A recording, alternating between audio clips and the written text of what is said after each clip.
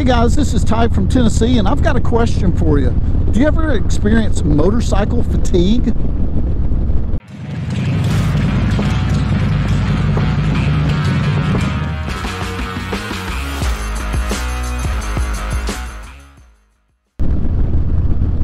Well, hello everyone, and welcome back to the channel. I appreciate you joining me today. And what I would like to talk about is motorcycle fatigue. Do you ever get sick of riding your motorcycle or working on your motorcycle? I think those are two types of fatigue that probably set in at some point for all motorcyclists. So I wanted to jump in and talk about that. And the first one I wanted to go over with you would have to be work fatigue. And by that I'm talking about working on your motorcycle fatigue. For those of you who know how to wrench, do you ever get tired of just working on your bike or working on somebody else's bike trying to fix a problem? I know with me, you know, I'm in IT, so sometimes I just get sick of working on computers and that type of thing and get sick of technology. So I would think if you've got the ability and the skills to wrench and work on your motorcycle, it would be a drag. Now, there's a different perspective, I think, when it comes to motorcycle fatigue on that, and that would be this. My first Harley Davidson motorcycle was a 2018 Road King. I enjoyed that bike, but it had a lot of electrical issues. So when I'm speaking of fatigue, for me on this one, I didn't have the expertise to work on it mechanically or electronically. Either way, I had to rely on the dealership to do that. And that motorcycle, man, it just kept breaking down because of some electrical issues, and it would have to go to the dealership and they would try to fix it. And they really, White Lightning really did a great job trying to figure it out, and ultimately they did. But I got so tired of waiting on the bike to get repaired, and I think it would be that way with anyone, because I just started riding motorcycles again, bought this Road King, and I was ready to ride, and the bike just wasn't ready to go. And that caused a lot of fatigue and angst on my part. It's just because I didn't want to wait around and get my bike fixed. So I'm wondering, does that make sense to anybody? And have you guys experienced that at all? Let me know in the comments below if you don't mind. And then the type of fatigue that I think we all experience at some point, and that's, man, I'm just tired riding this bike. You know, I've been on this motorcycle for, you know, 12 hours or whatever, and I'm just tired. I want to get off and stretch my legs and, you know, kick my feet up and that type of thing. I think we all experience that at different levels and different time.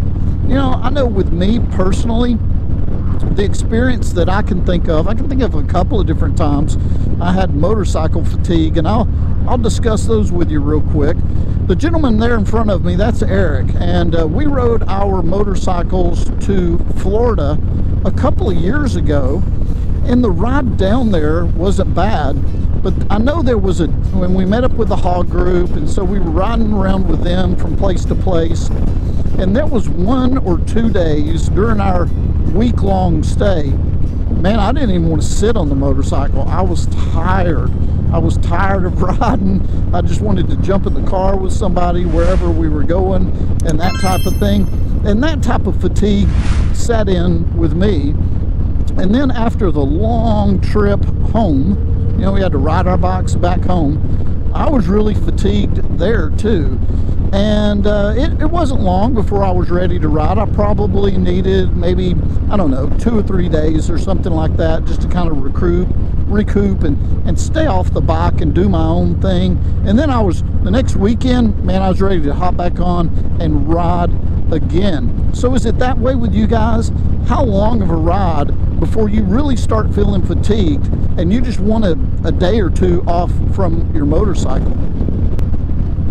So the other one that I can think of is when we went to VAM 21 last year.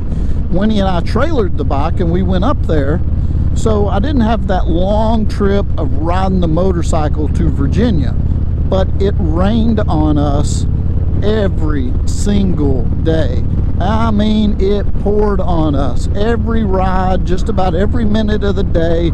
Every single person who rode their motorcycle to van was drenched, and that's just the way that it was. If you ride motorcycles, sooner or later that is going to happen to you. But I was really sick of being soaked to the bone on my bike.